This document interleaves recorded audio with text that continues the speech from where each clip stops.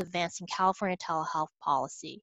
The group was established in 2011 when AB 415, the Telehealth Advancement Act, was introduced and continues as telehealth becomes more integral in the delivery of healthcare services in the state. It's convened by us, CCHP, the Center for Connected Health Policy, and the coalition members' diversity of organization reflects telehealth's potential scope and reach that it can have on health and well-being of the state's population. Through the collaboration of the group's diverse members, the coalition aims to create a better landscape for healthcare access, care coordination, and reimbursement through and for telehealth. Next slide, please.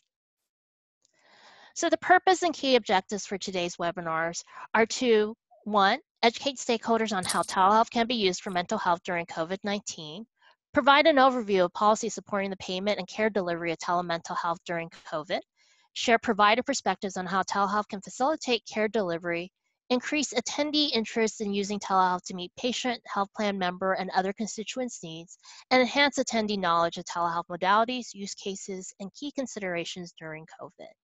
Next slide, please. We'll have like a brief overview of telehealth and policy, and then I'll hand it off to our panelists who will speak to caregiver, patient, and provider perspectives on how to use telehealth during COVID. So we ask that all attendees will remain muted during the webinar. If you have questions, please use the Q&A box, not the chat box. And the reason for this is we monitor the Q&A box and we'll be able to see your questions more easily and answer those. Next slide, please. Just a few resources that you may find useful. So these are fact sheets that the coalition has put together that may be useful for your work, but also for the people that you may be treating. So they are available on the CCHP website on the coalition section there, and they are free and accessible to the general public. Next slide. And of course, this webinar would not be able to happen without the generous support of our sponsors, the California Healthcare Foundation and the National Consortium of Telehealth Resource Centers. We thank them and also our speakers for participating and supporting this webinar. Next slide. So this is just a general sort of overview. I'm sure most people are very familiar with the different types of modalities and how telehealth can be used to treat patients. This is also part of the fact sheets that I mentioned earlier that the coalitions have that you are able to access and download. So I'm not going to spend a lot of time on this because I'm sure you really want to hear from our two great speakers. So we'll just go to the next slide. As I mentioned earlier, I am Kwong. I'm the Executive Director of the Center for Connected Health Policy. Next slide, please. And before I start off any talk, I really do have to start off with a disclaimer, mainly because of how we're funded. We have funding from the federal government and we're grant funded, so they asked me to do these things, these disclaimers, that letting people know that any information we provide today should not be considered legal advice. It's only for informational purposes. If you're interested in a legal opinion, please consult with legal counsel, and also know that neither I nor CCHP has any type of financial interest arrangement, affiliation, or relationship with any type of company or product that I may happen to show today. Next slide, please. So one of the things that CCHP does is we do track all the state Medicaid policies, laws, and regulations related to telehealth, and that's a snapshot of our website. It's an interactive map. So if you're interested in a particular state, you can click on it. We are based in California, so we do have a little bit more information, probably expertise in California, but we do follow and understand what is going on in other states. So if there's another state that you're interested in, you can get the latest information by using our website. Next slide. Some of the projects that we work on, I mentioned the 50-state report and the coalition, and as well, we are part of the National Telehealth Consortium and Telehealth Resource Centers. Next slide. They are one of the generous sponsors of today's webinar. Just to let you know, there are 14 telehealth resource centers. CCHP is one of the 2 national centers. We focus on policy, and there's the other national center that focuses in on technology. There are 12 regional resource centers that cover specific states. California has its own, the California Telehealth Resource Center, and they're really sort of your frontline people to go to first if you have questions regarding telehealth. So they can help with questions all the way from program operational levels, how do I get started, to what equipment should I be looking at, to questions about reimbursement. So I really encourage you to reach out to a telehealth resource centers for your first initial questions as well. Next slide, please. So I don't think this is any surprise to anybody, but COVID has really changed the landscape for telehealth dramatically, and it's definitely had an impact here on the telehealth policy in California. Next slide. So this is a timeline of some of the federal changes that have happened. There's been a sort of a trickle-down effect of like changes that have happened on the federal level that have impacted the state as well. These are sort of the major types of changes that have happened. Next slide.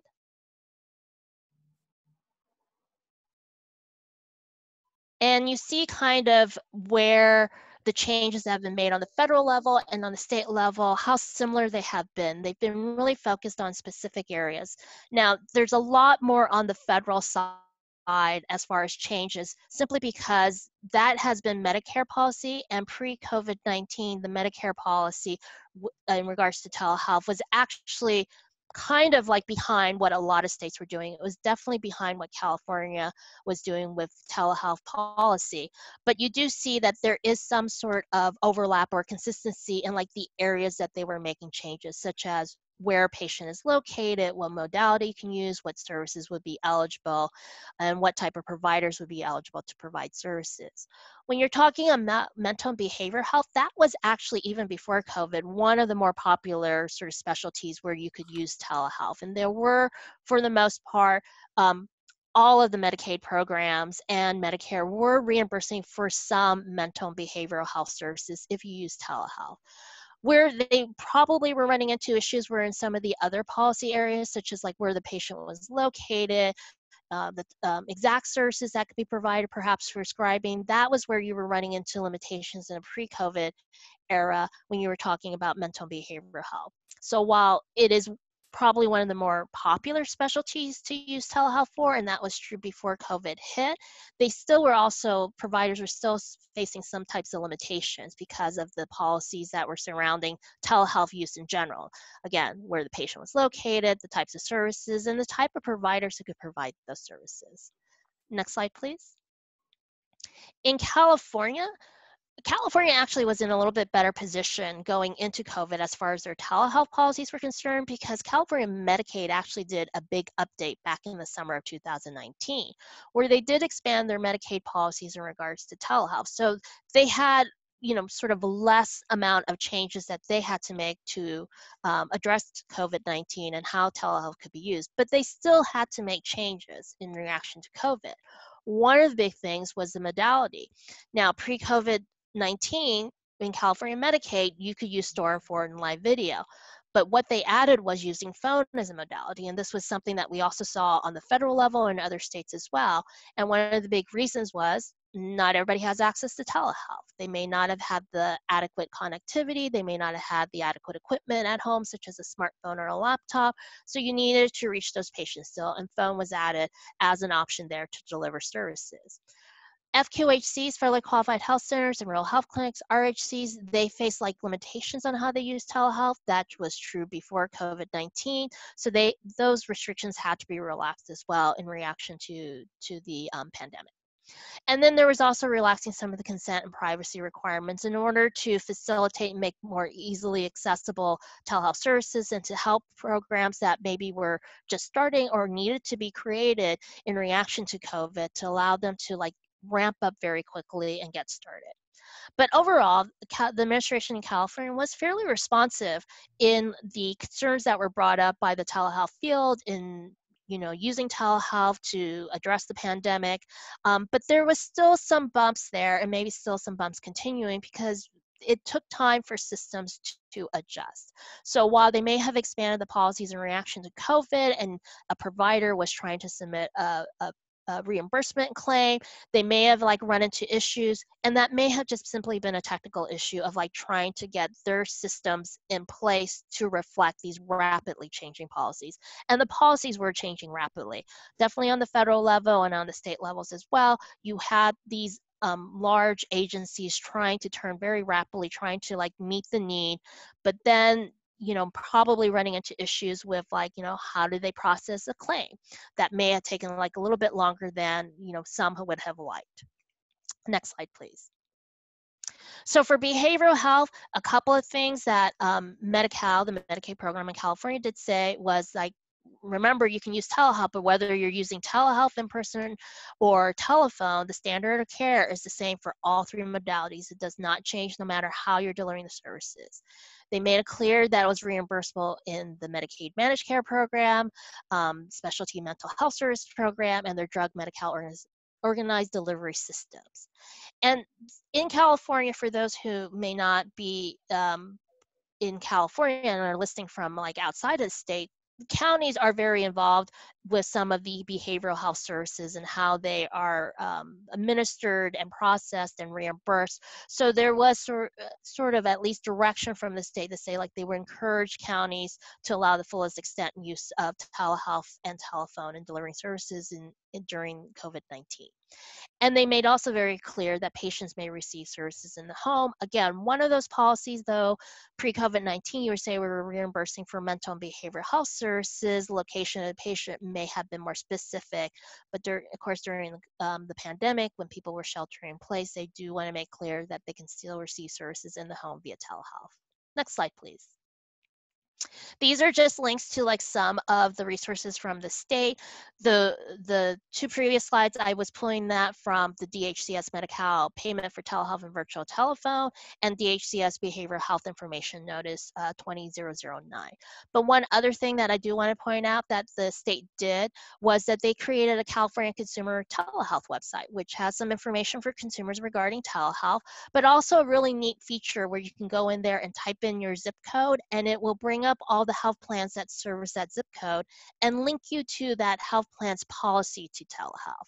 So that's actually very unusual. I've never seen that like anywhere else in the country. So that was incredibly interesting to see that a state did that. And they did it fairly quickly too. They got it up and running pretty quickly. So that is like another sort of resource that's available to folks to check out. Next slide. But a lot of big questions is, well, what happens in a post-COVID-19 world? Because a lot of these were temporary changes. What are we going to do when like the public health emergency is over? I mean, that is a question that so many people have been asking and so many policymakers have been really examining and thinking about. And there are steps going forward to figure out what would be kept around, what should be kept around. There are members of the California Telehealth Policy Coalition and other folks who have been talking about like trying to keep some of these more in a permanent state, either through legislation or maybe some action through California budget process. But those discussions are ongoing. I think probably most people do want to see most of these changes stick around. What ultimately does, it's still not clear, but do know that there are discussions and efforts underway. Next slide.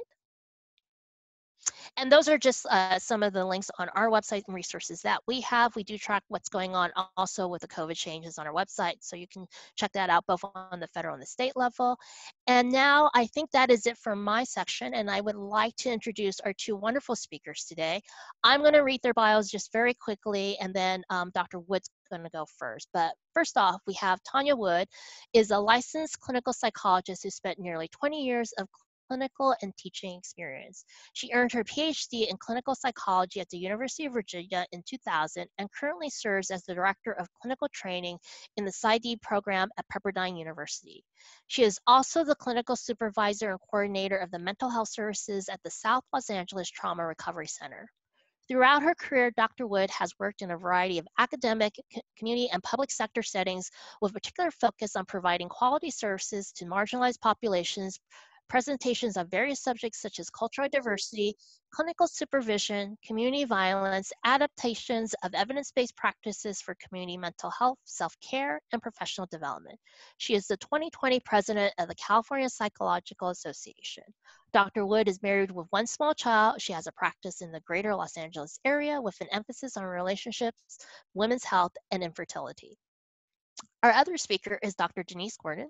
Denise Gordon is a licensed psychologist with a doctorate in marriage and family therapy. She currently serves as the department chair of behavioral health for Borrego Community Health Foundation, where she has worked for the past 12 years.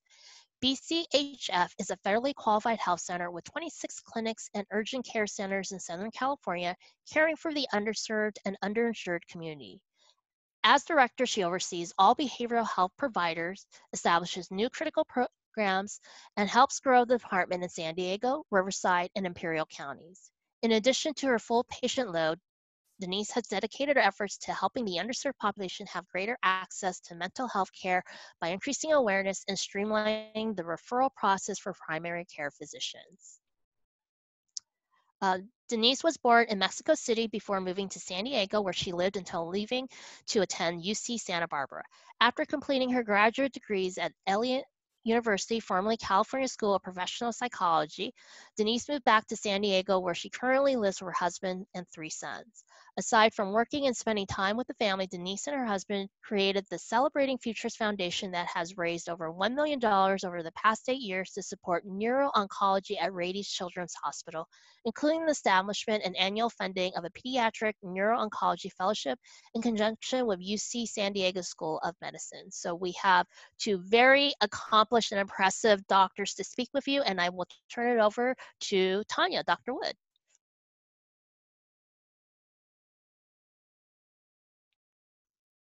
Thank you very much. I think I'm unmuted now. Okay. Thank you. Thank you for the invitation to be with you all today. And I'm going to share sort of the perspective of what it was like on the ground for providers in this sort of transition to telehealth during COVID. And I think the best way, this actually in some ways really does resemble what my own laptop looks like with all of the stickies on it during this time period. And so I thought it might be good to first, and thank you again for that introduction, May, but just to kind of repeat what my own sort of roles were that really in this time period sort of elevated my involvement with transition to telehealth. So as mentioned, in the introduction, I'm currently the Director of Clinical Training at Pepperdine University in the Psy.D program. And so in that role, I assist students in their clinical training placements. I provide supervision of students. And so I, am, overseeing their clinical work and practicum, but also trying to guide and inform their development of clinical competencies. So I had many students who were themselves put in a position of navigating if their placement was moving to telehealth or not, and their own kind of level of comfort with that. And at the same time, as mentioned, I'm currently the president of the California Psychological Association. So it wasn't only graduate students that I was interfacing with during this time period and making this transition, but also seasoned professionals who found themselves also in this sort of crunch time of trying to adapt their practices to meet the needs of their clients and respond to the pandemic. And then in the middle of all that, in the little time that I have left over, I have my own independent private practice. So I individually was also kind of in the middle of this. So I kind of just show this to give an overlay of, for me, the many different, again, roles that I had in areas in which I was really kind of dealing with and trying to help advise individuals. So COVID-19 happens, and I think this is what we all experience, right? And it feels like it happened kind of this quickly, and it just evolved so fast. So I borrowed this Twitter diagram from this person, that went from Monday, like, okay, no big gatherings of more than 500, and by Friday it was like stay at home. And I think that we all can relate to that. Was essentially how quickly that we found ourselves trying to manage this huge transition. And for the different roles that I had, whether it was DCT or my own private practice or with psychologists across the state, and sort of, I tried to think of the themes that emerged in that really short amount of time. And these were really the ones I think that came up the quickest and that we wanted to get the word out, which is my next slide, as much as possible. So the first was the technology, and who had access to technology, whether that was provider and or the clients. I was consulting with some colleagues who up to this point hadn't even used email much to communicate with clients, much less provide video conferencing or telephone-based services. So it was about access to technology, information of what technology platforms were HIPAA compliant, which were available, what were the costs, what were the fees. So that was one piece of it. But again, remember, I'm the director of clinical training. So I'm also thinking about skill sets and what are the competencies that are needed that are much more unique and specific to providing services via telehealth. So even if you're comfortable with the technology, that doesn't necessarily mean that what we were doing in a therapy session with a client would just organically translate to a video conferencing platform. So there really was this need to make sure that we were kind of addressing the technology itself, what was needed, and also the skill set and competencies to implement effectively. And I think related to this were issues of confidentiality and boundaries, because that was an overarching concern, obviously, for ethical and legal reasons. But now we found ourselves in our homes delivering services. So our clients are seeing our homes, we're seeing our client homes. I've provided services to clients who are in their cars. And it just kind of shifted again how we had to think about and introduce this to our clients, and think about it also for ourselves. Again, as May mentioned, I have a small child, and very quickly became apparent that I had to, on my office door at home, put a do not disturb sign and lock the door, to make sure these are the times you absolutely cannot interrupt me, for him. And on the same accord, I actually had one of my clients who, we were engaging in our video conference, and she was like, I can't hear you. And she, oh, wait a second. And she goes, and she comes back, and she goes, you're coming in through Alexa, because her Alexa was connected to her. And, those kinds of things. So there are all these other ways that we have to think about the way that possibly confidentiality boundaries can be violated, and how we navigate that in a way, though, that doesn't limit access to care for our clients. And I apologizing if you can hear the noise outside. It's very loud outside.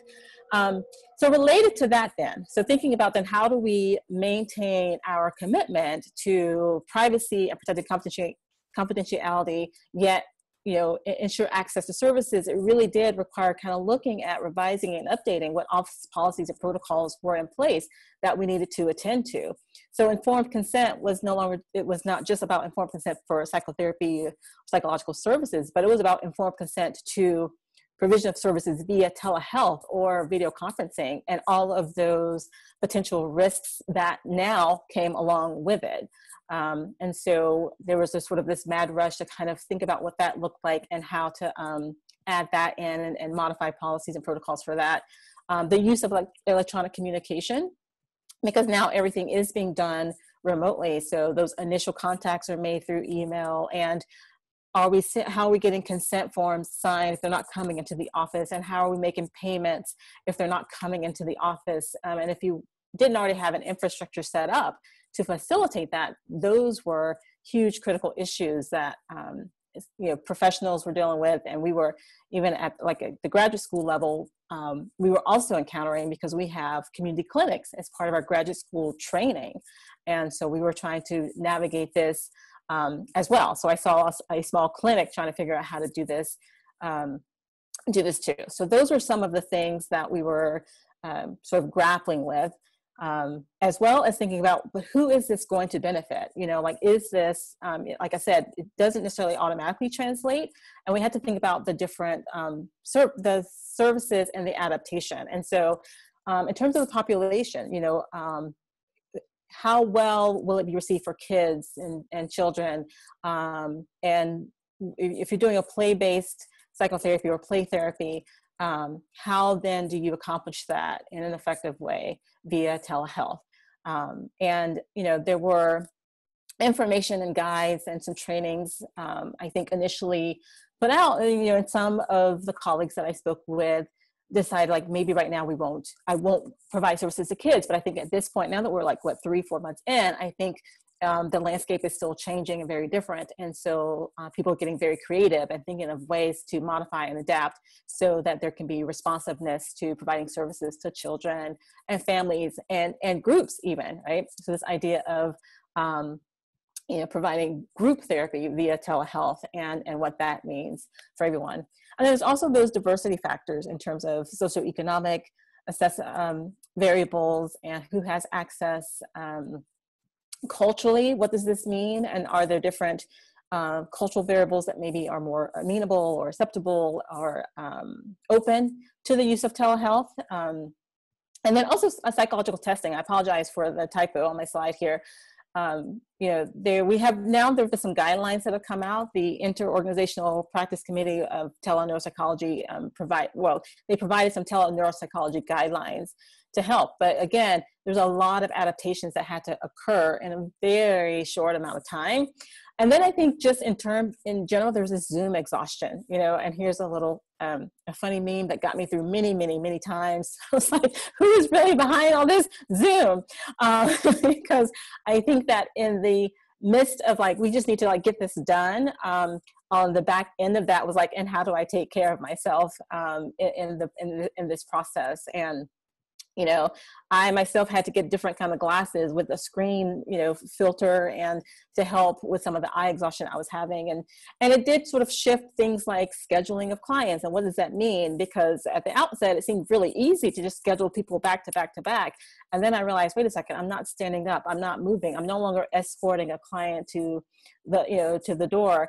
And so different kind of adaptations, I think, on a very personal level as a provider that people had to think about, that while there was sort of a different kind of convenience factor, where there were other kinds of things to take into account as well in terms of how to take care of ourselves in the midst of COVID.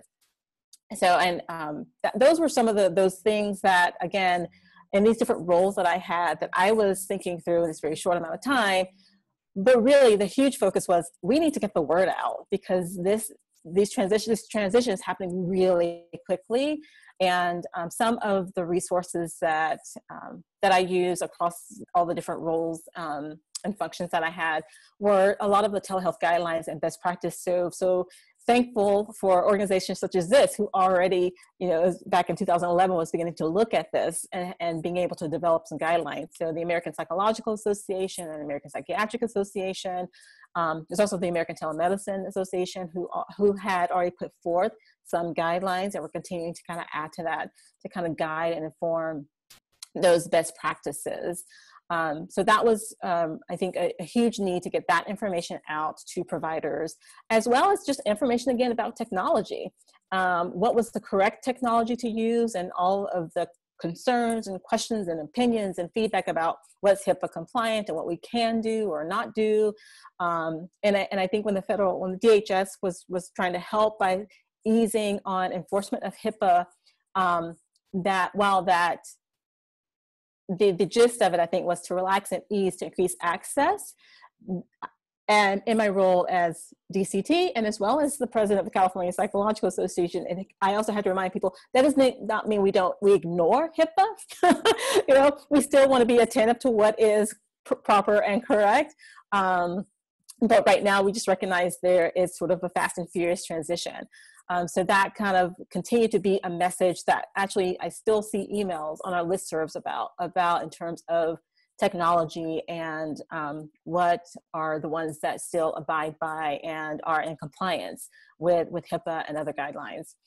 As well as just the comfort. As I mentioned, I had colleagues who hadn't even used email to communicate with their clients.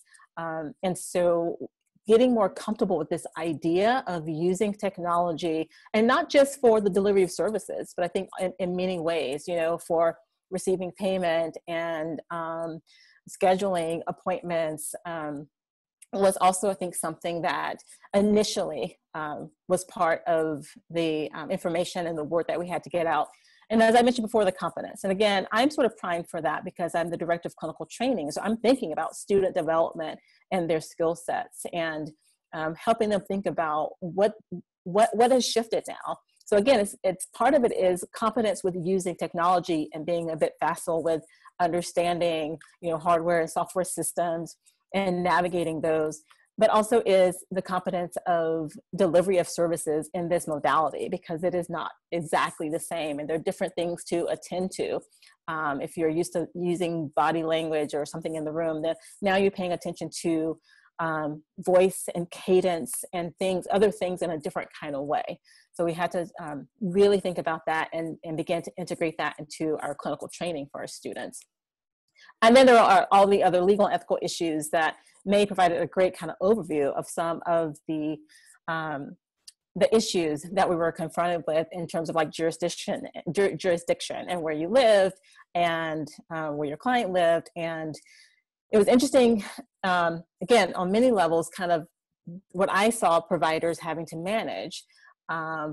As the DCT at Pepperdine, I have students that are placed across the country. So many of them are here in California, but they may be on internships across, like I said, across the country in other states. And so I was having to provide them information about what their state's laws were, because some of them wanted to come home. These are, students away from their families. They wanted to come back home. Some of them did.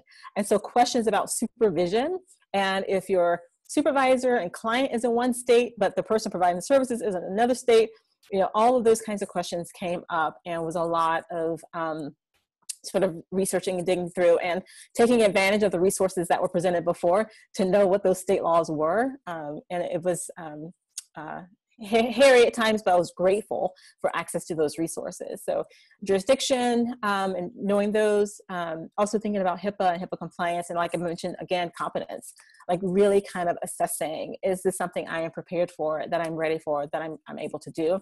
And then finally, insurance reimbursement. That probably could have been number one, because that probably second to, what technology I will use, that was the main concern. And I think sort of critical aspect for providers in the state about how can we be reimbursed, and what does this mean for our practice? People are really concerned about their livelihood and continuing to be able to make a living. One thing I forgot to ask is time check. So please, May, just let me know when I'm like running short on time. So one thing, actually, that I went through that really quickly, but I'll say, like, what's old is new again. And in some ways, after that initial, like, I think 2 to 4 week period where we were all like sort of just scrambling and trying to get everything together, and I was able to kind of take a pause, I realized, like, wait a second, there are a lot of these technology tools that we have already used and been using, but now it was more out of a necessity and not necessarily a choice. And so it felt like something brand new, but really it was stuff that had already been accessible to us, like the phone. Now, granted, part of the reason the phone wasn't utilized was because of the reimbursement barriers. But it almost felt like it was a brand new thing that we had to do to learn how to like communicate with clients by the phone and talk with them by the phone, because of all of those like legal, ethical issues that we had previously been encountering, that now we had to kind of think through in a different kind of way. The asynchronous store and forward that we already had, kind of had access to before, but now were much more integrated into our practice. Even the video conferencing, as well as really many apps, and I will pause here to share a little bit of my own, so for my independent practice, what this was like. And I feel fortunate in a way. I mean, not that I had any foresight of my own to be forward thinking enough, but just kind of out of necessity had already integrated a bit of telehealth into my practice a few years back. As mentioned in my introduction, part of my private practice, the biggest part of my practice is in family planning and infertility, and working with individuals and couples who are using third-party reproductive technologies, which is a very niche area. And so it's not necessarily uncommon that people from other parts of the state will reach out to me for services that they may need. And that had happened a few years ago. And so I'm in the LA area, but was working with clients up in the San Francisco, Northern California area. And so out of that had already started figuring out ways to bring in telehealth into my practice. And so through my electronic medical record system that I already had a built-in video conferencing technology. I already had a client portal system where payments could be made. And I had already used something called Psych Surveys, which is an app that you can send like outcome measures to clients. And so I had maybe a bit of an easier transition where it just became that this wasn't just kind of a carve out for just a couple people every 4 to 6 months, but it became much more standard practice for all of my clients. And so using the apps and video conferencing, things that I already was using, was easier for me.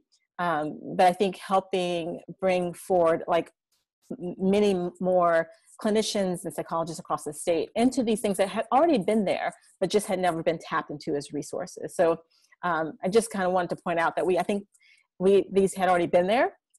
And again, increasing our comfort level. And I think reducing those barriers, such as reimbursement and some of the concerns about the legal and ethical issues, kind of helped increase access in a different kind of way for the comfort of the provider. Dr. Wood, I just want to give you a time check of 4 minutes. 4 minutes. Okay, I can do it. Thank you, May. So I think the other question that, you know, as providers, we were worried about our clients and their responsiveness. And honestly, I think the public was ready for this more than we were. And this one article that actually I shared with my students, because I think they were the ones too that had like the biggest concerns about the relationships with their clients and how is this going to work, and that really, in many ways, there's a high level of use of technology and acceptance among clients, and that the more we use telehealth, it actually leads to increased satisfaction. Now, some of the variables that maybe impact that is the quality of technology. So as long as if you're using technology that is, good, consistent internet that's very stable and high quality, that helps the satisfaction, understandably. But some of the things that also kind of impacted it was ability to kind of exchange documents. So I mentioned before, like how are we going to get consent forms signed? How are we going to share documents in a confidential manner that's HIPAA protected? And even though clients are somewhat open and accepting, that may vary, across settings and even across sessions. I think the first time that I noticed the difference myself with a client was when the client was getting emotional, and I was like, oh my gosh, I wish I could hand you a box of tissue. And I verbalized that to the client. It was the first time I felt the difference of being on a video. So that idea of like openness and acceptance may vary, but for the large part, really, our clients are open and willing, because at the end, it really did increase access to services. As mentioned, I do some supervision at the South Los Angeles Trauma Recovery Center. So low income, low resource community.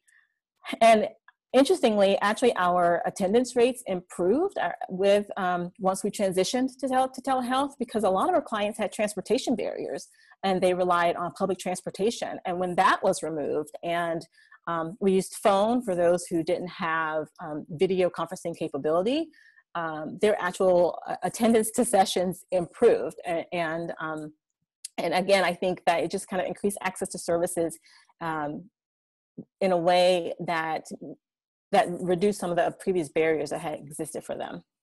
So where do we go from here? And again, sort of summarizing what I see, I think this office, quote unquote, without walls is the new normal. I think now that we have gone through that hump of the transition and the comfort level of technology and the lighting issues and all those things, a lot of colleagues are starting to give up their offices. They're like, I don't know that I'm going to go back to an office. So I think this is part of our new normal.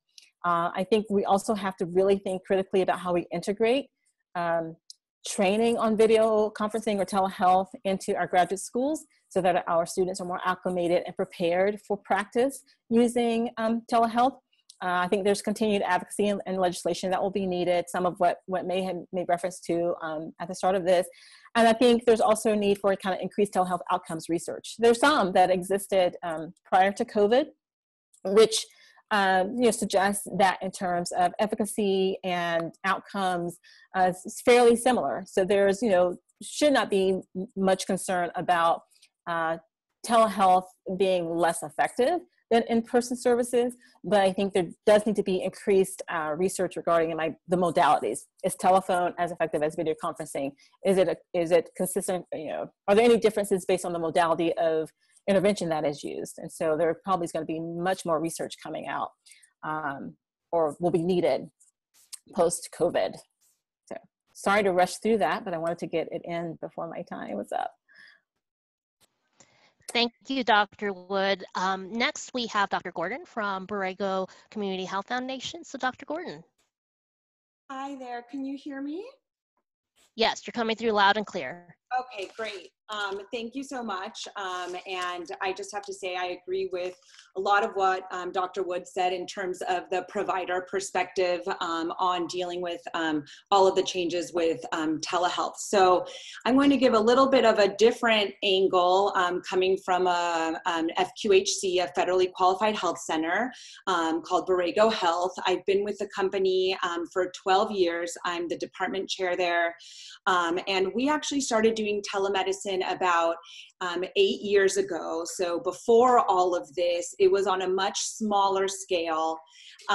We were just basically set up with some of our remote clinics. So for example, in Borrego Springs, I would be in Escondido seeing a patient in Borrego Springs. I would say the equipment was much larger at the time. I think in the last 8 years, things have gotten a lot smoother in terms of making all of the technology work. So it's not something that is completely new, but it has been new organization-wide now that most of our services require telehealth, but we are doing some for our primary care physicians in person, but certainly all of behavioral health is telehealth now. So Borrego Health is one of the largest federally qualified health centers. We have 26 centers, including urgent cares. We have behavioral health, medical, and dental services. So since COVID hit, about the ratio is about 80 to 20 in terms of number of telephone visits that we do to video, and in primary care it is 90-10. And then next slide, please. So some of our locations for telehealth, as you can see, a large list. There are about 19 centers here, and you guys can just see on the screen there the wide range of centers that we have in the counties. Next screen. For the televisit organizational flow, this is kind of something that shows the involvement of all of our clinics, of all of our departments.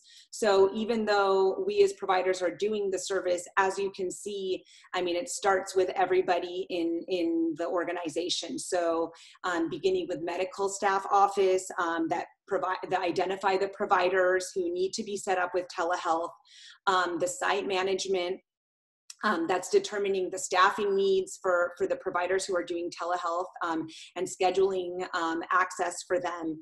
Our IT that sets up the accounts and monitors access, as well as the trainings that go into it. So the provider trainings that we've had to do for providers to be able to feel comfortable doing telehealth, provide trainings for patients to be able to know how to access telehealth. So it kind of involves everybody, to the marketing, which involves, creating the flyers, messages, things like that. And then the scheduling. So collecting all of the patient's information, doing all of the arrivals and the check-ins, scheduling everybody in bookings, and we use the Intergy system for our electronic health system. So all of that involves, and then marking the no-shows, etc. And then next slide. So then the involvement of the patient, obviously, to be able to identify their needs. What are their needs? Is it something that we can do through telehealth? Do they have to be able to come in person? But again, with behavioral health, we are doing it only just through telehealth. So the managed care team, our own referrals, our behavioral health coordinators, really just virtually putting them into the room so that we can be ready to accept them into our space. To the provider who conducts the patient visits, sees what the needs are, documents, submits the charges, and then to reporting. So creating our reporting so we're able to see our number of visits, etc., any issues that come up, to billing and collections, which they are the ones who are, being able to do the order and the charges correctly, and then to auditing. So verifying all of our compliance requirements, that we are including what we need to be including in our documentation. So basically this is just a big organizational flow that shows all of the different compartments that are really involved in making a successful telehealth visit. So next slide. With our provider documentation guide. So these are the Department of Healthcare Services provides guidance for how we need to be documenting. So the why. So why was the visit conducted via telehealth or telephone? And again, kind of piggybacking on what Dr. Wood say, I mean, I think that the telephone has been one of the biggest changes for providers that we've seen to be able to access care for a lot of our patients who don't have accessibility. That has been a big deal for us. So being able to document if it's on phone or on video, and the why was it conducted on phone or on video? So we have to be able to document that there are circumstances that prevented the patient to be able to come in. So, you know, COVID being the obvious one. So those are all things that we want to make sure that we include in our documentation. And then next slide. So the other thing is that the treating healthcare provider is intending for it to take place of a normal visit, of a face-to-face visit. That's something that would be documenting, that it is a covered service or benefit because it is medically necessary. So that's another component. And that the covered service or the benefit being provided is clinically appropriate to be delivered via virtual telehealth mode. So behavioral health being a one that is very appropriate to be able to do via telehealth. So next slide. So this is one of the prompts that we kind of have for our providers to be able to use in order to, because communicating the changes I think has been very important for our patients. Some of our patients have asked to come in, which we haven't been able to do. And so being able to just kind of guide them through this process and helping them with their comfort has been a big thing for us to be able to do, so that everybody starts to feel comfortable with this new way of communication. So this is an optional script that we have. Since we are doing therapy on the phone or over video, the same confidentiality rules applies as in person. But because we are over the phone or video, I also need to make you aware that you can verbally withdraw consent to this type of therapy at any time while we are using HIPAA compliant approved mode of protected communication. It is possible for a breach to occur because of technological complications. By consenting, you understand that if you need emergency services, the protocol for Borrego Health is still the same. Do you consent to continue with treatment? So as long right now as we are able to indicate in our chart that they verbally consent to treatment, that has been enough to be able to justify the visit, which is a big relaxation of the guidelines in comparison to what this was before. Next slide. So these would be the things that we would be including in the documentation, so that they provided verbal consent to proceed with the telehealth telephone visit, that we oriented the patient to telehealth, that we reviewed confidentiality and limits of confidentiality, that we reviewed the risk and benefits of treatment. In case of emergency, that the patient verbally consented for Borrego Health to contact their emergency contact, and that we would include the number. Obviously, not having the patient there does bring up a lot of circumstances where we feel, you know, that having that emergency contact right then and there in that call is very important. If something happens and the patient gets cut off, etc., being able to have that at the visit is important. And then the patient's address. And not assuming that they are always in home. I have also had patients who pick up and they're in the car. I mean, luckily they're not driving, but they're in the car. So just being able to kind of know where they are is important too. And then providing additional resources. SAMHSA came out with a disaster distress hotline. That's also something that we like to provide, you know, just with all of these new circumstances for everybody. And then next slide. So this is just a picture of what it would look like in our electronic health record, where we would just have a check mark to some of these questions, the points that I just reviewed on them providing verbal consent, etc. So it makes it a lot easier just to be able to go down the check mark at every call. Okay. Next slide. The behavioral health visits, can you see the chart?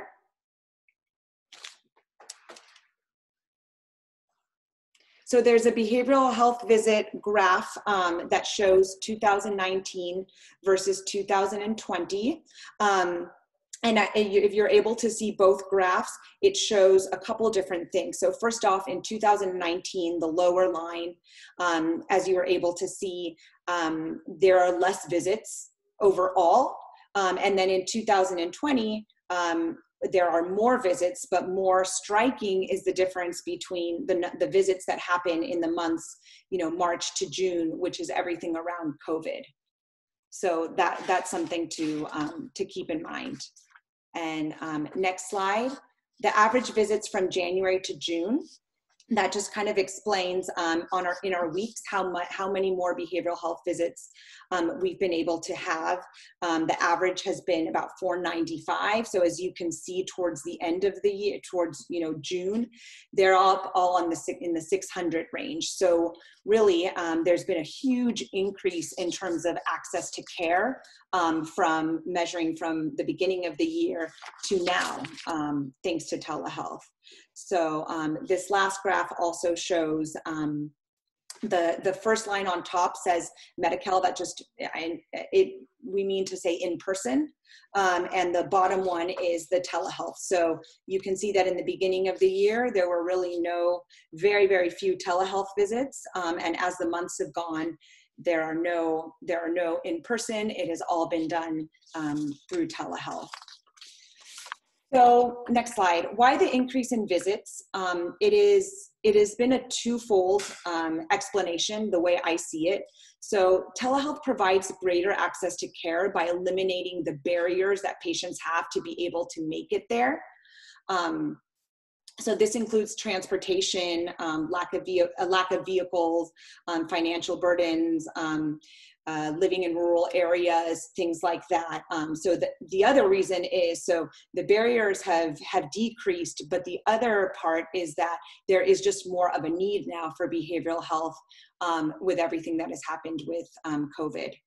So SAMHSA put out this quote that I thought was very telling of the times. That's the current national COVID-19 crisis will certainly contribute to the growth in the number of Americans needing urgent care to address mental health needs, including suicidality. Americans across the country will struggle with increase in depression, anxiety, trauma, grief, isolation, loss of employment, financial instability, and other challenges which can lead to suicide and suicide attempts. Next slide. So here, just, in terms of who benefits, I look at this as a very diverse picture of who is benefiting from telehealth. These are just some of the cases that I have that I think explain the diversity. So one is a 50-year-old with myasthenia gravis, a very rare autoimmune and neuromuscular disease, who cannot drive, does not have a computer, and sessions are done over the phone. A 13-year-old girl who is home every day since the pandemic with her mother working. She does video sessions on her smartphone. An elderly woman who does not have access to a smartphone or computer, but is able to speak to someone over the phone in her native language. A postpartum visit with a mom and her newborn baby who otherwise would not be able to come in. And a patient with severe OCD who has intensified during the pandemic, and leaving her home would just be too fearful. So the bottom line, the way that I see it, is that with now the option for telehealth for everybody, it's providing a greater access to care. The modality of care has been redefined, but I think that there has been more benefits in terms of the services available to people because of it. And then next slide. So this is a little bit of a summary of a telehealth roadmap, which just kind of shows our different phases. So phase 1 has been like ramping up with our bare bones, just the minimum of what we had to do to get this underway for all of our organization. So really, it's been organization wide for these last few months, getting everybody the equipment they need, just kind of getting through this. The phase 2 is a little bit more of like stabilizing, finding out the kinks and what's happened, and fixing things and making sure that everything is just kind of fine-tuning everything that has been put into place. And then phase 3, which is a future, is really being able to customize it, being able to make things even easier for patients where they don't have to download an app, where there's easier ways for them to be able to get on, and things like that. So, and then the last slide, so just in looking into the future, I think being able to rethink on how we can communicate, how we can reach our patients, how we can provide care and do it effectively. I think it's a little bit of a reframing in our mind, and being able to kind of accept some of this new norm and roll with it. So that is it. Thank you. Thank you, Dr. Gordon, and thank you also, Dr. Wood, for those great presentations. So we have a couple of questions, but if you do have a question, please definitely type it into the Q&A box. The first question this is actually coming from me. I actually was having this discussion with a friend. You know, in the Asian culture, like seeking out behavioral mental health help is not really something that is like natural to like us in our culture. So what has been sort of like the different responses that you've seen from other cultures in not only seeking out help for mental health issues, but also doing it through technology? Have they been more receptive because it's through technology, or have they even been more hesitant about it? I'm happy to take that one.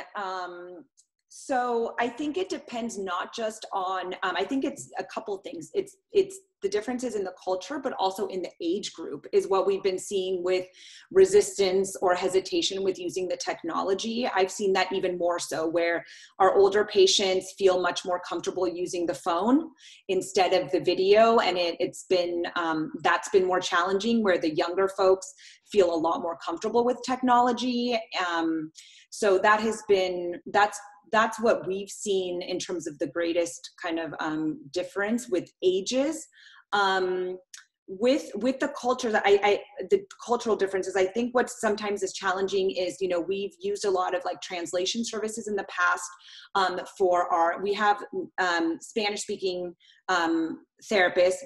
I'm one, and we have quite a few. We have Arabic speaking therapists as well for we have a big Chaldean population in El Cajon, and that's been, but we've even had some other patients where I feel like because we've used technology in the room with the patient in person, like I've used it for Russian and a couple other languages, that's been difficult. And even getting to set up the appointment, if we're not seeing them in person, I think has been challenging.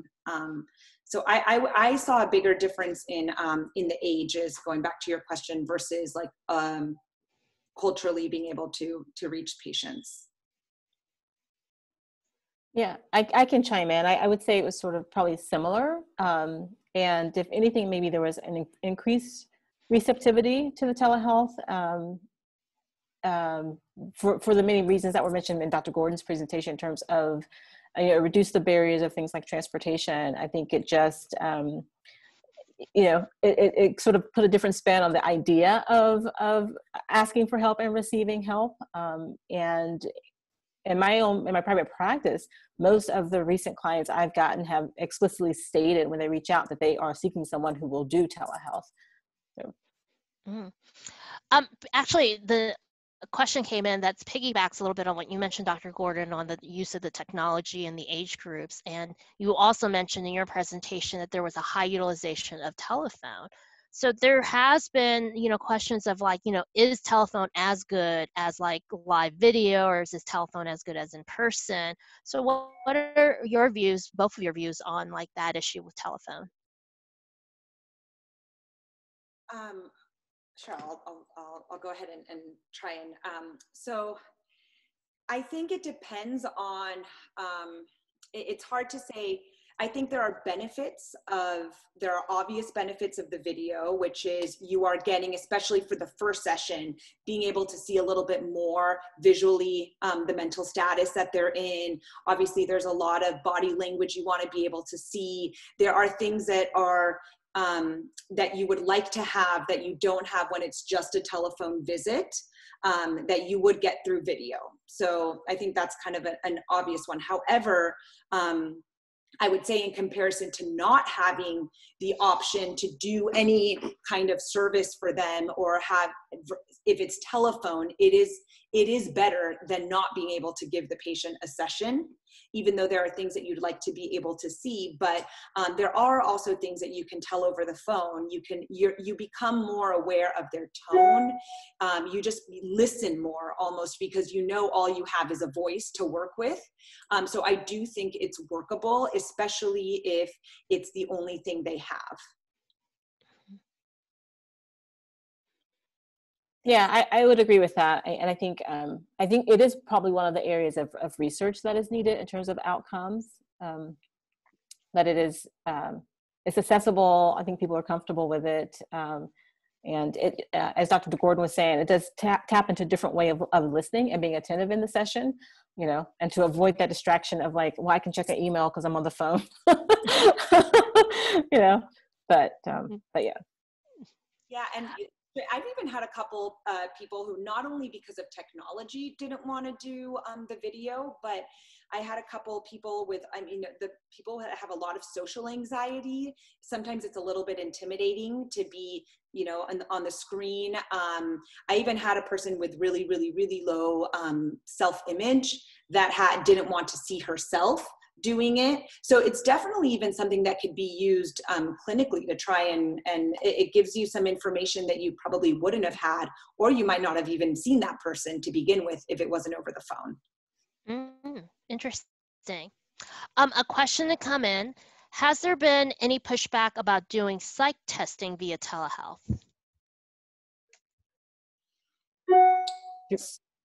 Go ahead.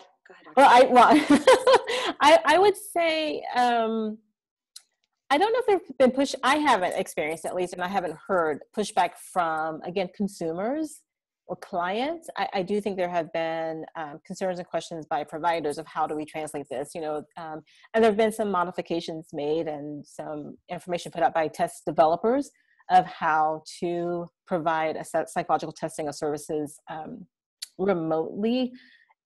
And yet it also brings up questions about like test security and privacy. So I guess that's my long way of saying no, but Dr. Gordon, I don't know if you want to add anything to that.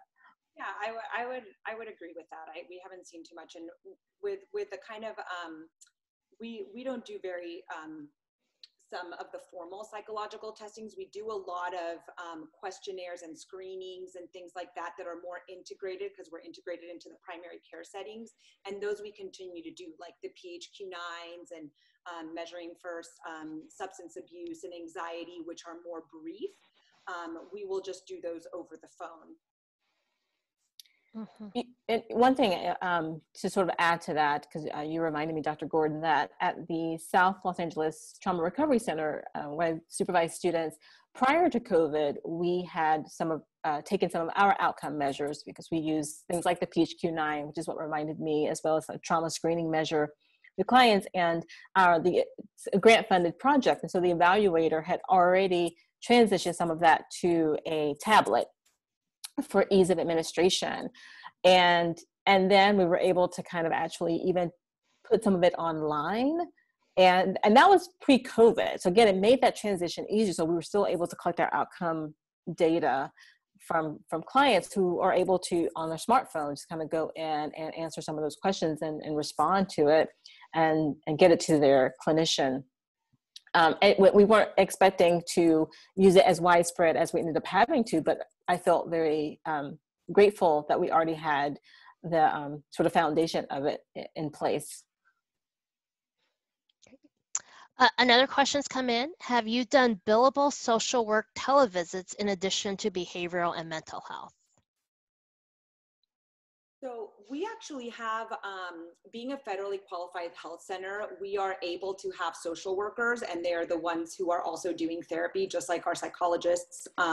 So they are social workers, but they're providing therapy, and they are billable in FQHCs.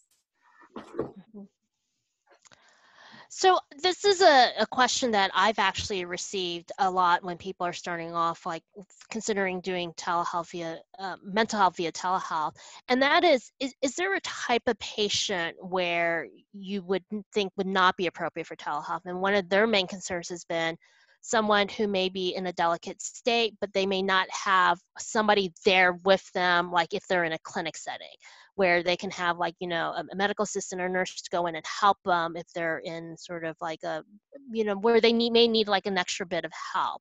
And now that we're in COVID, a lot of people are accessing this service from their home. Is there like a particular type of patient where you say, like, maybe we shouldn't be doing the session over telehealth? Or what do you do in that situation where you're engaging with a patient and over telehealth, and there may be sort of like a delicate point where it might be good to have like another person there with them?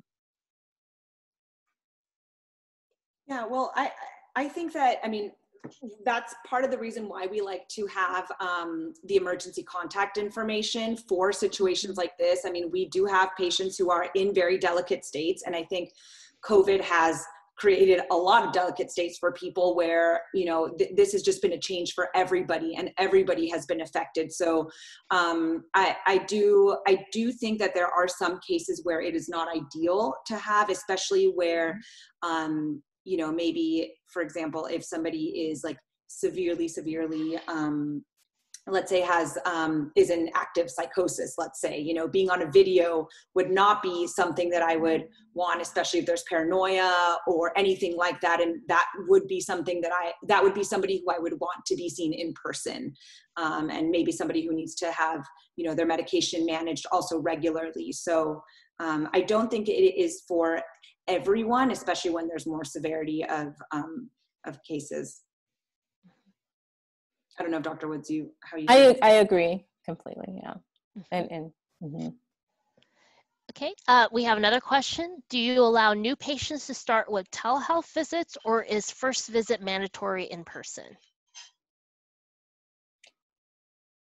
I can speak in terms of independent practice and somewhat in terms of clinics, the clinics at least that where I supervise, especially I think because of COVID, we did conduct initial visits via telehealth, and I think we accomplished that fairly effectively. You know, again, some of those logistics that we had to navigate were things like consent, and I think Dr. Gordon's presentation spoke to how some of that was accomplished by like indicating and documenting, getting verbal consent, and following through those, using the guidelines from DHSC to facilitate some of that. But yes, we actually have been very effective, and I think it doesn't seem to have impacted the quality of care provided or even engagement of clients to begin treatment via telehealth. That's been my experience. Dr. Gordon? Yeah, same. We've had the same experience because our behavioral health providers aren't going into the clinics. All of our initial assessments are being done remotely, and you know, I think it's just allow a little bit more time for that, and it's been as effective. A follow-up to that, I believe, is how about providing out-of-state telehealth for both new and existing patients, which I don't know if either of you are doing that, out-of-state patients? Well, the California law is that well, I should say California law, because if they're in another state, the state where the client is what guides the ability to provide the telehealth services. And it gets really sort of complicated. So you need to know the laws of the state where the client is. It did come up in some of the roles that I have, like I mentioned before, with whether it was some of the graduate students who were on placement, on internships out of state and coming back to California. And so by that, they were now providing services out of state, or even in some of my clients who had family that were out of state, and to help to attend to family needed to travel out of state intermittently. So it's just really important to know what the laws are in the state where the client is. I personally, in my private practice, I'm not licensed in any other state outside of California, so I would never initiate services with a client in another state. But that, you know, other agencies or clinics may have other parameters to guide them. So it's similar where we are also, we're not doing services for people that are out of state. So it's just yeah. Dr. Wood, you had that great meme in your presentation of like who's underneath the mask, and it's a Zoom. Zoom is underneath there. So a question did come in on like, how do you deal with Zoom fatigue? Because, you know, not only are we doing more things virtually, but also probably like a lot of your clients are too. And it does get tiring. Sometimes I feel like I'm just on Zoom constantly throughout the day. So how do providers, you as providers, deal with Zoom fatigue? And have you had patients like bring that up, saying like, you know, everything's virtual, this is yet another video conference that I'm having? Mm-hmm. I actually do. I was going to say I haven't heard that from clients, but in some ways I have, as it relates to their own work, right? Because they also are probably working remotely as well. I think what I've done for myself is try to be intentional with workspace and, you know, getting a comfortable chair and trying to address issues like lighting and taking breaks and realizing that I needed breaks. I think I underestimated the need for that because, again, there was a convenience of, oh, no, I don't have to drive to another office. And so was sort of stacking up appointments. And whether it was clinical appointments with clients or meetings with students or in general, and realizing that I needed to incorporate a lot more breaks. And actually going into the summer, I've tried to schedule a day with no meetings, you know, sort of intermittently successful at that. And honestly, with some of my friends, just saying like, yeah, I know this idea of doing this sort of Zoom happy hour is like attractive, but if we could just actually talk on the phone, that would be awesome.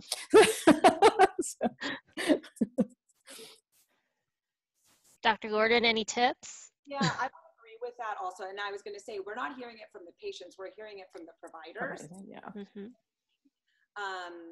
I think, you know, some of the, you know, you hear like, I just need to get up and go to the bathroom really quickly. And we do a lot of brief, so 30 minutes. So for follow-ups, we're doing 30 minutes back to back. The initials are an hour, but it has been a change because, yes, going back to what Dr. would say, we are in the comfort of our home. However, all of our patients are also showing up. So that has been different as well. Everybody is reasonable. Everybody is accessible. And so while it's great because more people are getting services, we are also busier than ever, kind of as the slides showed. So I think there is a little bit more, we are hearing about more fatigue amongst the providers. Mm-hmm. Yeah. We have time for one more question, and one question did come through in the chat box. It's from Robert Klein. Assessment of telehealth for autism therapy services participants. So that's what the question says. But have either of you treated a patient, an autistic patient, at any time via telehealth? I have not. No, I have not either. Mm-hmm. I wonder, regional center would probably be a good to see what they are doing now during this time. I'm not really sure. Yeah. So we do have like just one final question. This is from me to both of you, and that is, you've heard probably this phrase brought out a lot. Is the genie out of the bottle now for telehealth with like all these changes, whether they stick around or not? You got more people using telehealth. What are your thoughts on that? I hope so. Yeah. Yeah, I was gonna say I think so, but yeah, I think so. You know, and one thing that I didn't mention in my presentation is, you know, there are also all these other platforms that specialize, and when I say platform, I mean services. You know, some online telehealth services that did exist pre-COVID, and so I think yes, the genie is out of the bottle. All right, then. Well, I want to thank again the wonderful presentations by both Dr. Gordon and Dr. Wood. Also, our generous sponsors, the California Healthcare Foundation and National Consortium of Telehealth Resource Centers, and everybody who attended today. This webinar is being recorded. It will be posted on the website along with the PowerPoints. So thank you, everyone, and please look forward to future webinars from the coalition. Thank you once again, Dr. Gordon and Dr. Wood. Thank you. Okay. Have a great day, everyone.